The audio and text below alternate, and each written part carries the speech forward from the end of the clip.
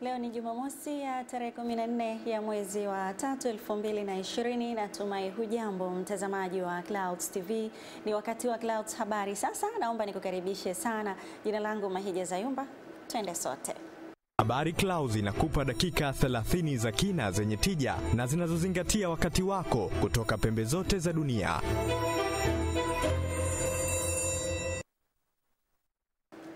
Kama kawaida tunaanza na habari Tanzania. Jeshi la polisi mkoani Mwanza linawashikilia watu wawili ambao ni wapenzi.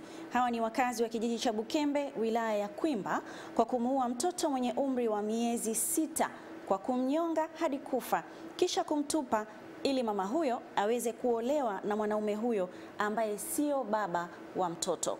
Sara Onesmo kutoka Mwanza ameandaa taarifa hii inayosomwa hapa na Jacqueline Kombe. Ukistaajabu ya Musa, utaona ya Firauni.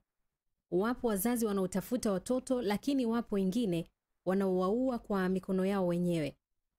Tukio hili la kusikitisha limetokea katika kijiji cha Bukembe, wilayani Kwimba mkoani Mwanza, ambapo mwanamke huyo amemuua mtoto wake wa miezi 9 ili aolewe na mwanamume mwingine. Jumanne Muliro ni kamanda wa polisi mkoani Mwanza, amethibitisha kutokea kwa tukio hilo. Walikubaliana wote kwa pamoja, wakala njama, wakaamua kumuua yule mtoto na kwenda kumtupa maeneo ambayo kwanza hakuweza kujulikana. Ufuatiliaji umefanyika wa kina, wakakamatwa watuhumiwa, wakahojiwa kwa kina sana na baadaye wakakiri kuhusika na tukio hilo. Aidha, katika tukio lingine, jeshi hilo limefanikiwa kumuua mtu mmoja aliyefahamika kwa jina la Abdurrahman Abdalla, mkazi wa Mabatini, ambaye alifanya tukio la mauaji kwa kumuua kijana mwenye umri wa miaka 22 kwa kumkata kichwa na kukifukia katika msitu uliopo eneo la Isamilo jijini humo. Askari walimtahadharisha kwa kupiga risasi 4 hewani, lakini alikaidi, na baadaye ilikuwa mmoja ya jukumu lao muhimu kuhakikisha kwamba mtuhumiwa huyo wa makosa ya mauaji hatoroki. Aliweza kupigwa risasi kwenye mguu na kwenye paja, na risasi moja ikampiga sehemu ya mgongoni wakati anakimbia. Kamanda Muliro akatoa rai kwa viongozi wa dini kuendesha doria ya roho kwa waumini wao kufuatia matukio hayo ya kikatili. Inapofika swala la nafsi ya mtu binafsi, tunawaomba viongozi wa dini watusaidie kurejesha mioyo ya kibinadamu kwa binadamu ambao sasa hivi mnaona matukio yanakuwa ya ajabu, lakini malengo ni kujiimarisha katika vitu vya duniani. Watuhumiwa hao watafikishwa mahakamani ili kujibu tuhuma zinazowakabili. Kutoka Mwanza sasa tuelekea mkoani Lindi, ambapo Waziri Mkuu Kassim Majaliwa amewataka wadau wa elimu nchini kuwa nambari 1 katika kuhakikisha wanatoa elimu kwa jamii ili kuweza kupambana na maambukizi ya virusi vya corona. Sudi Jongo kutoka Lindi ameandaa taarifa hii inayosomwa hapa na Ntibashima Edward. Waziri Mkuu amesema hayo alipokuwa katika zoezi la hafla fupi ya kuwapongeza walimu wa shule zilizofanya vizuri wilayani Ruangwa mkoani Lindi katika mitihani ya kitaifa ya mwaka 2019, ikiwa sehemu ya hamasa katika kuwatia motisha walimu kuwa na hali ya kujibidisha. Mwakani nitaenda zaidi. Sasa mwakao kama umetoa A4, jitahidi ziwe 6 au zaidi au darasa zima. Wale wa B mtoke B muende A. Na zile shule zilizofaulisha vizuri mwakani ziendelee ku-maintain nafasi yake na uwe wa kwanza kati ya shule hizo. Awali afisa elimu wa mkoa wa Lindi Francis Kayombo ameeleza mafanikio ya elimu ya mkoa huo, huku afisa elimu sekondari wilaya Ruangwa Ernest Haule akitaja kupanda kwa ufaulu wa wilaya hiyo kitakwimu. Kwa mtihani wa kidato cha 4 tumesema tunafuta daraja 0 kadiri ya mpango mkakati wa mwaka huu 2020. Lakini pia tunataka kuongeza ufaulu kwenye daraja la kwanza, la pili na la 3 na kupunguza sana kwenye daraja la 4. Katika matokeo ya mwaka 2019 asilimia ya ufaulu imefikia asilimia 86.62 ikilinganishwa na asilimia 80.29 ya mwaka 2018.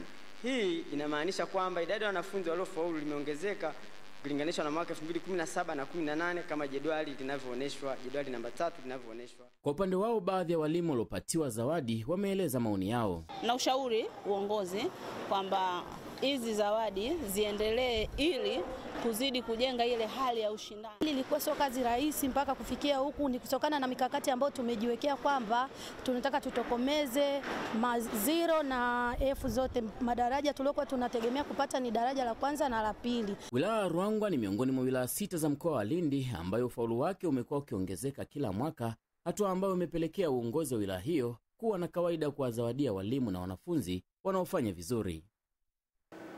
Taasisi ya kuzuia na kupambana na rushwa hapa nchini TAKUKURU imetoa mrejesho wa uchunguzi wa ripoti ya ukaguzi wa vyama vya ushirika ya mwaka 2018-2019 ikiwa ni utekelezaji wa agizo lililotolewa na Waziri wa Kilimo Japhet Hasunga mwezi Novemba mwaka 2019. Aziz Kindamba ameandaa taarifa ifuatayo. Akitoa mrejesho huo, Kaimu mkurugenzi mkuu wa TAKUKURU Brigedia Jenerali John Mbungo amesema uchunguzi huo ulikuwa ukihusisha uwepo wa viashiria vya ubadhirifu wa rushwa ya zaidi ya shilingi bilioni 124. Taarifa hii ni ile iliyotolewa na Waziri wa Kilimo Mheshimiwa Japhet Hasunga Novemba 26 mwaka 2019 na kukabidhiwa Taasisi ya kuzuia na kupambana na rushwa kuchunguza vitendo vya ubadhirifu na rushwa katika matumizi ya fedha za ushirika nchini Tanzania. Aidha, wakati akisoma ripoti hiyo, Brigedia Mbungo ametaja baadhi ya mikoa ambayo ina viwango vikubwa vya fedha zinazochunguzwa. Mkoa wa Njombe una zaidi ya shilingi bilioni 7.9 ambazo Taasisi ya kuzuia na kupambana na rushwa inazifanyia uchunguzi. Mkoa wa Kagera una zaidi ya shilingi bilioni 7.5 ambazo zinachunguzwa. Mkoa wa Kinondoni zaidi ya shilingi bilioni 5.9. Mkoa wa Temeke zaidi ya shilingi bilioni 5.7. Mkoa wa Mbeya zaidi ya shilingi bilioni 4.7. Katika hatua nyingine, Brigedia Mbungo akatoa wito kwa wanaoshirika wote nchini, wakiwemo viongozi wa vyama vya ushirika na wafanyabiashara walionunua mazao ya wakulima au mtu yeyote mwenye fedha za ushirika kurejesha fedha hizo mara moja. Viongozi wa vyama vya ushirika, wafanyabiashara walionunua mazao ya wakulima au mtu mwingine yeyote mwenye fedha za ushirika afanye haraka kurejesha fedha hizo za vyama vya ushirika mara moja. Kwa mujibu wa TAKUKURU, takwimu hizo ni mwendelezo wa takwimu ambazo zilitolewa mwaka jana 2019. Tuelekee mkoani Morogoro ambapo huko tunaambiwa kwamba wanahabari 4 wa vyombo mbalimbali vya habari mkoani Morogoro wamejeruhiwa na moto sehemu mbalimbali za mwili na kulazwa katika hospitali ya rufaa ya mkoa wa Morogoro. Merina Robert kutoka Morogoro ametuandalia taarifa hii ambayo hapa inasomwa kwako na Ntiba Shima Edward. Kamanda wa polisi mkoa wa Morogoro Willibrod Mtafungwa amesema tukio hilo limetokea majira saa 8 mchana wakati waandishi hao walipoenda kufuatilia tukio la nyumba kuwaka moto baada ya mtungi wa gesi kulipuka katika eneo la Mafisa, manispaa Morogoro. Taharuki ya moto imetokea na kusababisha majeraha kwa waandishi wa habari 4 mkoani Morogoro, kama kamanda wa polisi mkoa huo anavyoeleza kuhusiana na ajali hiyo. Wameungua na moto katika harakati za kupata picha nzuri, wakajikuta wameungua tukiwa na moto kwenye mikono na kupata majeraha mikononi, na mmoja amepata majeraha usoni. Nimetoka kuangalia hospitali waandishi wa habari hao, hali zao si mbaya kwa jinsi ambavyo tumewaona. Madaktari wanahangaika kuwapa tiba ambayo ni nzuri. Inaelekea ni nyumba ya kuishi watu ambayo ilikuwa inahifadhi mitungi ya gesi.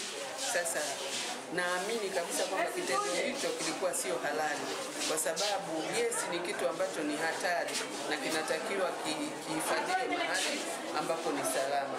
Kwa hiyo ile mitungi kutokana na joto, hata taarifa niliyopata ni kwamba ile mitungi yenyewe ilipata joto na ikaanza kulipuka. Kwa upande wao waandishi wa habari waliopata madhara hayo wanaeleza jinsi tukio lilivyotokea. Nakuja nafika tu maeneo yale kwa basketi. Gesi nyingine kafanyaje? Kwa nilipokuwa nikamwona mtoto mle ndani, mtoto akasema mtoto mle hamiko, mtoto ndio. Kwa hiyo kipindi nakuja nimekuta moto umeshaanza, ila kipindi kulipuka ilikuwa bado. Moto hapa umetokea kwenye jamaa mmoja anaweka magesi huko ndani. Tutashangaza umetokea moto ghafla tu. Kuna mitungi ya gesi, sija anafanya biashara ya gesi. Sasa wewe mwenyewe unaona hapo. Hiyo mitungi iliyokuwemo humo inatoka humo ndani. Na moto ndio umeanzia katika hapo hapo. Clouds TV na wapopole waandishi hao, na Mungu awasaidie ili warudi kwenye majukumu yao ya ujenzi wa taifa. Poleni sana wanahabari mliojeruhiwa na moto huo wa gesi. Tunawaombea mpate nafuu ya haraka ili muweze kurejea katika majukumu yenu. Tuangazie taarifa za ukatili sasa, ambapo madereva wa daladala, pikipiki pamoja na bajaji wametakiwa kuwasafirisha salama wanafunzi na kuepuka rushwa ya ngono ili kuwawezesha kutimiza ndoto zao. Na katika taarifa nyingine, chama cha wafanyakazi wa hotelini na nyumbani HABARI, chama hiki kimelaani mauaji ya dada wa kazi yaliyotokea huko jijini Arusha. Rahel Chizoza yeye ameandaa muunganiko wa taarifa hii na inaletwa kwako hapa na Azizi Kendamba. Kila mzazi huwa na matumaini kuwa mwanae akienda shule atarudi salama. Kumbe zipo changamoto zinazowakabili hasa wanaotumia usafiri wa umma, ikiwemo kuomba rushwa ya ngono. Ili kukabiliana na changamoto hiyo, taasisi ya Wajiki kwa kushirikiana na chama cha madereva wilayani Kinondoni wameamua kutoa elimu elekezi na kuelekeza namna ilivyosaidia. Vitendo vya unyanyasaji kwa wanafunzi vimepungua. Sasa hii elimu tumeiona tuihamishe kutoka katika mkoa wa Kinondoni tupeleke katika mkoa wa Ilala. Nashukuru tumepata elimu ya rushwa ya ngono, tumeipokea vizuri katika umoja wetu wa madereva makumbusho. Na hii elimu ya ngono tangu zamani tulikuwa tuifahamu. Kiuhalisia mimi nilikuwa sio jinsi ya unyanyasaji wa rushwa ya ngono. Ili kutoa hamasa kwa jamii, taasisi ya wanawake katika jitihada za kimaendeleo Wajiki imefanya matembezi katika eneo la Gongo la Mboto jijini Dar es Salaam. Mwenyekiti wa Wajiki Janet Mawinza anaeleza changamoto wanazokutana nazo. Uelewa mdogo ambao upo kwenye jamii kuhusu swala zima hili la rushwa ya ngono. Sana sana mitazamo ambapo jamii tayari ilishaona swala la rushwa ya ngono ni swala la kawaida kabisa ambalo mtu anaweza kulifanya bila kujali mtu mwingine anamwangalia kwa aina gani. Katika hatua nyingine, chama cha wafanyakazi wa hotelini na majumbani cha AJABU kimelaani mauaji ya msichana wa kazi yaliyotokea jijini Arusha. Kitendo hiki tunakilaani kwa nguvu zote. Sio cha kiungwana, ni ukatili wa hali ya juu ambao umejitokeza kwa huyu mmoja, lakini tunaamini wengi wao habari zao haziwezi kupatikana. Jamani, wafanyakazi wa nyumbani tuna mchango mkubwa, lakini hatuthaminiki.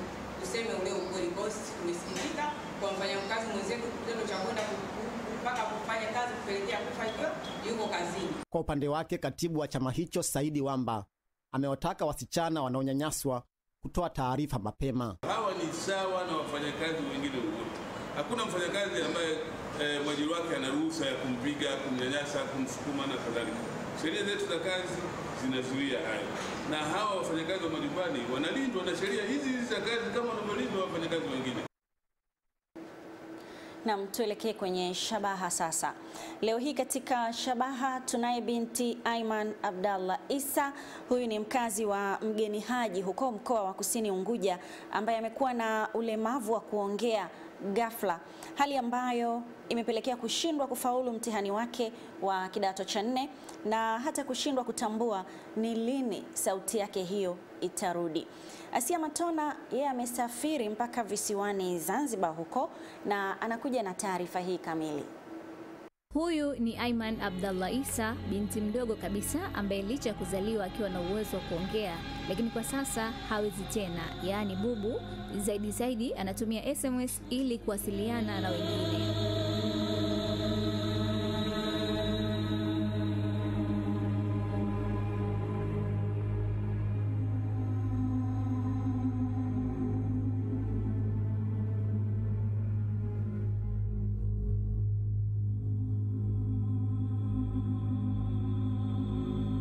Licha ya hali aliyokuwa nayo, tabasamu kwake Aiman halijawahi kupotea, na ukizungumza naye anakusikia kila kitu na kukujibu kwa njia ya ujumbe mfupi. Mara ya mwisho hasa kuzungumza ilikuwa lini, kama unakumbuka? Mara yake ya mwisho kuzungumza ilikuwa ni tarehe 19 mwezi wa 8 mwaka jana, ambapo mpaka leo hii hajaweza kufanikiwa kuongea, lakini anachokitamani kikubwa ameandika hapa, anatamani kuwa dokta. Kwa hivyo kama Mungu angekuwa amemjalia sauti yake ingerudi, basi angerudi tena kusoma, kurudia form 4 ili aweze kuendelea na masomo yake ili aje siku moja kuwa dokta. Shemsa Isa Bedi ni mama mlezi wa Aiman ambaye amemlea tangu akiwa mdogo. Alikuwa anasema kama kawaida, hakuzaliwa nayo hayo matatizo. Ni matatizo aliyomkumba tu kabla ya kufanya mtihani, isipokuwa alikuwa anakaribia kufanya mtihani. Alikuwa anajiandaa na kambi kwenda kushiriki discussion na wenziwe. Ndo ghafla nikamkuta tatizo la kwa hasemi. Imani alikuwa yani hako hoi, haendi chafia. Yani alikuwepo tu, yani ndio hivyo, lakini sasa hivi tunashukuru Mungu, chafia anaenda, anakohoa. Pengine labda kwenye udogo wake alishawahi kuumwa tatizo lolote la koo ambalo pengine anakuwa hana tatizo lolote. Hana koo wala nini, mzima wa afya tele. Maana ndo nakwambia alikuwa anashiriki mpaka mpira. Mbio alikuwa anakimbia uwanjani huyo hapo. Tatizo la Aiman lipoje kitaalamu? Huu hapa ufafanuzi wa daktari. Kuna sababu ambazo zinaweza kuwa zinatokana na maradhi, inawezekana anaumwa na kitu cha muda mfupi tu, lakini kama ni muda mrefu huaga unakuta kuna sababu nyingi, zikiwemo na kubwa mara nyingi inakuaga ni changamoto zilizotokea kwenye ubongo, hasa sehemu ambayo inahusika na kutengeneza kauli, yani kufanya speech. Kwa hiyo inawezekana ikawa ni uvimbe, inawezekana ikawa labda alipata kiharusi, inawezekana ikawa alipata maradhi ambayo kwa namna moja au nyingine yaliathiri sehemu ya ubongo hiyo ambayo inahusika na kutengeneza kauli. Sasa kwa huyu, kusema kweli siwezi kusema kwamba ni nini hasa kilitokea, ila anachojua na kinachohitajika kufanyika ni kwamba ni vyema aende hospitalini, ni muhimu sana afanyiwe vipimo, hususan kipimo cha kichwa. Mkuu wa mkoa wa Kusini Unguja Ayubu Muhammadi alibahatika kumuona Aiman wakati alipokwenda kwenye mahafali ya kidato cha 4 katika shule ya Uzini, ambapo aliamua kufanya mazungumzo na familia ya Aiman. Nililazimika nikamuone nyumbani kwao pamoja na wazazi wake ili kusudi kufahamu kwa kina ni changamoto zipi zinawakabili. Kwa kweli niliona kwa undani kumbe changamoto hazikuanza kwa Aiman. Changamoto zipo katika familia nzima, na hasa mtoto anapohitaji kusoma au kuajiriwa mahali ndipo anaanza kuwa na changamoto za kiafya. Na hapa Ayubu akatoa wito kwa wanajamii wa mkoa wa Kusini Unguja kwa kuondokana na imani za kishirikina ambazo kimsingi wakati mwingine hazileti manufaa katika jamii na taifa letu. Kwa hiyo tutakapoondokana na hilo, maana yake tunatoa fursa zaidi kwetu kama wananchi, mkoa wetu na taifa kwa ujumla kuweza kupiga kasi kubwa zaidi ya maendeleo. Kabla hajakutwa na tatizo la kutozungumza, Aiman alikuwa mwanamichezo mahiri shuleni katika michezo kama vile riadha na mpira wa mikono. Haya, wanasema hujafa hujaumbika. Huyo ndio binti Aiman kama ambavyo umemuona hapo. Taarifa hiyo inahitimisha habari Tanzania. Tuangalie jicho lake la mwewe sasa limeona kitu gani hii leo.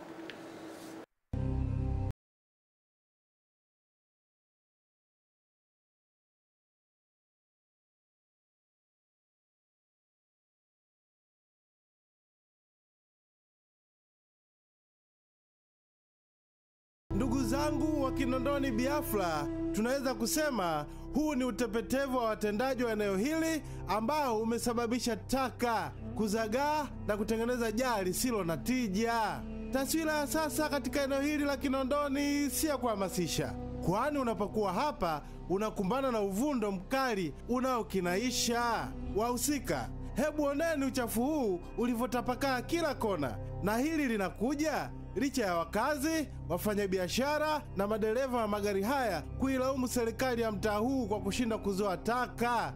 Wenyewe mmenyamaza kimya mkifurahia hali hii. Wanachokiofia wakazi hawa ni mlipuko wa kipindupindu ikiwa hatua za haraka hazitochukuliwa. Kwa wapita njia sasa, kwa hali ni ile ile. Wakati serikali ikihangaika kuhamasisha watu kujiepusha na ugonjwa wa korona, wahusika muendelea kurundika taka na kuzidi kuwatia watu wasiwasi. Hii ni hatari jamani. Mwewe amejiuliza, hivi ni nini kinasababisha watu kurundika taka hapa wakati wanatakiwa kae nazo majumbani hadi gari itakapopita? Ndugu zangu, hili linamaanisha magari ya taka hayapiti majumbani, na wakazi wa eneo hili wameamua kuziweka hapa ili kuwakomoa nyie wahusika. Hivi mtaacha hali hii ya uchafuzi wa mazingira iendelee hadi lini? Kama hamjawalipa wazabuni wenye jukumu hilo, walipeni mambo yeshe.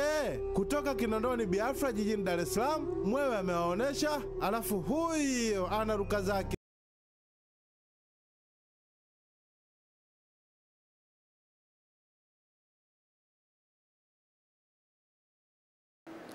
Wakazi wa Kinondoni Biafra, mnamchosha Mwewe kwa uchafu. Hebu tupumzike kidogo, na muda si mrefu nitakuletea habari kimataifa. Unahitaji kwenda na muda? Ungana na habari kimataifa kwa habari za wakati huo huo.